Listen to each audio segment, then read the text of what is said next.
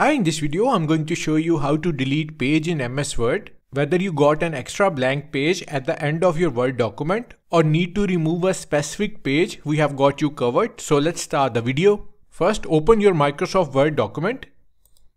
To delete a blank page at the end, simply place your cursor at the very end of the document. Now hit the backspace key or the delete key on your keyboard until the page is gone. Word will automatically adjust and remove the empty page. As you can see, the page has been deleted. Now if you need to delete a specific page in the middle of your Microsoft Word document, let's say page number 3. So as you can see, this is the page number 3 that we want to delete. Click anywhere in this page and press Ctrl+G on keyboard.